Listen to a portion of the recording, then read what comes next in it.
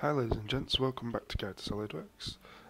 In this tutorial we are going to be running through one of the Solidworks tutorials, and it's going to be the candlestick holder one, as you can see here. I'm going to take you through how we make this. Now this tutorial is really looking at how we use the Revolve and Sweep tool. Now, if you've not seen the last tutorial that we ran through, I'll link that in the video. In this series we are going to be looking at going through all of the SolidWorks modeling tutorials. So we will have a go at them one by one and get through them step by step. So if you are new to the channel, please subscribe. And if you are a returning viewer, please give us that big thumbs up if you're enjoying the content, and leave any comments that you might have during in the comment box, and I will get back to you as soon as I can. Okay, so let's dive into this, and let's have a go at creating this model. Okay, so the first thing I'm going to do is I am going to start off on the front plane. So on the front plane here, I'm going to go to Sketch, and I'm going to sketch a straight line up. I'm going to come across here, and if I come back to the end of this last line, you'll see it'll convert my line to an arc like so.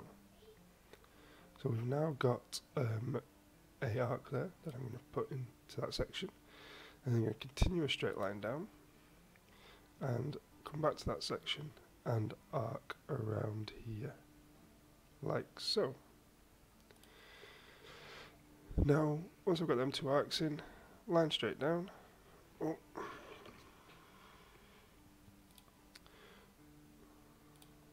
So we're going to do a line straight down here, and then from the end of there we're going to make another arc coming out here, and then finish with a final arc around this edge like so, and a line back to where we started there. So we've got a rough outline here. Now this has no specific sizes to it, so let's put some sizes to it. So my height up here is going to be 220.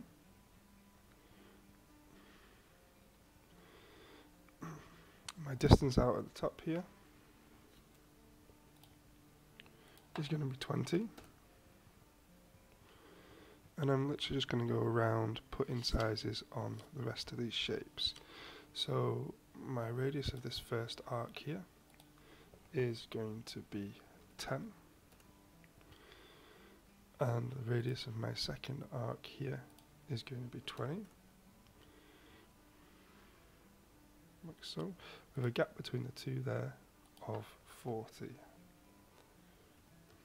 So as you can see, I'm just going around putting these dimensions in just to define the shape. So we're now going from these blue lines to these black lines. Whenever we've got a blue line, it is showing that the sketch is underdefined. And whenever we have a black line, it's starting to define that sketch. And you'll see in the bottom of the screen here where it says underdefined at the moment because they're not all black. As soon as all the lines turn black, you'll see that changes to fully defined. This bottom line coming out will be 90, like so, and the arc here will be 12.5, like so. Now, just to finally define this, we're going to get the distance up there, and that distance up there should be 80, like so. Okay, so we can see now how that section is now fully defined, and at the bottom here of our screen, we now have a comment that says fully defined here. Okay. All of our dimensions and relationships throughout that sketch helps to define it as well. So we've got our general shape. What we are now going to use is the Revolve tool to turn this around into a component. So we're going to go to Features. I'm going to go to the Revolve tool here, which is the second one along. Now it's going to ask me for a revolve axis. I'm going to select this centre line here. Okay, and it will give me a preview of what it thinks I want it to look like. Now this is going around at 360 degrees, which is exactly what I want. So I'm happy with that, and I'm going to tick there. So now we've got that shape all the way around here. So what I'm going to do is I'm going to add a material to this. So if I go to the body section here, and we've got a body underneath the solid body section. So if I right click on there, and I'm going to add an appearance, this button here. I'm going to add that to the body, and what that will do is any other sections that I add onto this body will add on with the same appearance. So I'm going to go into metals, we'll drop this down, and I want a brass. So I'm going to click on brass at the top there, and I'm going to go polished brass. That gives me my material for my brass candle holder. Okay, so we've got this section, this centre section. What we need now is the handle to hold it with. So I'm going to go to the front plane again, and I'm going to turn normal to that front plane, and I'm going to sketch on that front plane. Okay, so the first thing I'm going to do is drop down my align tool, create a centre line, and draw a centre line in straight up my candle holder, like so. Okay, so once I've got that centre line in there, I'm now going to move in to this bottom corner, and on this bottom corner I'm going to sketch the shape for my handle. So I'm going to draw a line out here, come out, now I've got my straight line, so I'm going to go back to the end point here, and bring it out now, and I'll get a curvature again. Bring that out, drop that there, and then on the end of here I'm going to repeat the same again, and this time I want a big arc around like so, and that will give me my handle shape. So putting some sizes to this, first thing I'm going to do is create a relationship between them 2 points there, and make that horizontal so that they're in line with each other. And then going to put some sizes. So from this line down to the base is going to be 10. My length of this first line here, I want to be 60. Then I want the radius of this arc here to be 150, like so. Last part of this is getting the radius of this top section here, and that is going to be 20. Now that gives me the radius, but I need to define the height from there to there, which is going to be 65. You can see now that we've got that in place, my sketch has completely gone black, and we've got our fully defined point at the bottom there. Okay, so I'm going to leave that sketch and leave it how it is for now. So exit the sketch, and I'm now going to go onto the right plane, turn normal to that, and I'm going to sketch on that right plane. I'm going to use the ellipse tool here, and I'm going to create an ellipse component.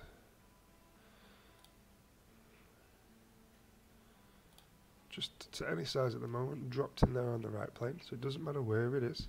I'm just dropping it in there on the right plane, and it's to any size. I'll put some sizes to it first now. So I'm going to get my distance from edge to edge across there, and I want that to be 35. And then I'm going to get my distance from bottom to top across there, and I want that to be 10. Now once I've got them in place, this is still not defined because it's not fixed to anything. So what I want to do is I want to fix this center point of my ellipse to my curvature, my shape I did on my last sketch, on sketch 2. So I'm going to click on the center point there of my ellipse, hold Control and click on that bottom line of my sketch 2, and I'm going to go to Pierce as my relationship, and that will line them 2 points up. tick there. What the pierce button does is it finds the intercept point on on the two planes of the two sketches. So that center point intercepts with right on the end of this line here, because that's where it starts in relationship to the plane. Now we've got that in place.